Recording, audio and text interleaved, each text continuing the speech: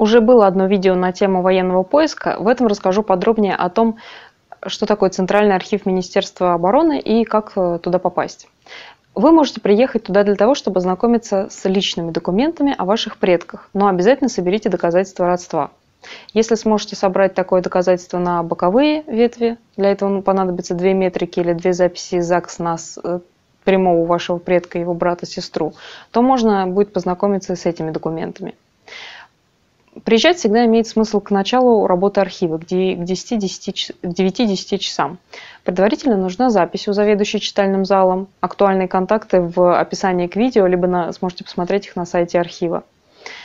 И обратите внимание, что летом поисковики, то есть те люди, которые восстанавливают имена погибших поиском на местах сражений и потом работой в архиве, они находятся в полях, а начиная с ноября и до момента схода снега сидят в архиве, поэтому зимой в читальном зале наплыв больше.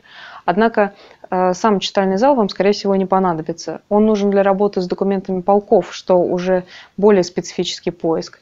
Плюс, конечно, в том, что для него не нужно подтверждать родство, так как это не личные документы. Но минус в том, что если вы столкнулись с необходимостью этого поиска, то количество посещений архива увеличится. И если вы не живете в Подольске и у вас нет возможности каждый раз приезжать к открытию читального зала, то это будет проблема, и лучше обратиться к специалисту.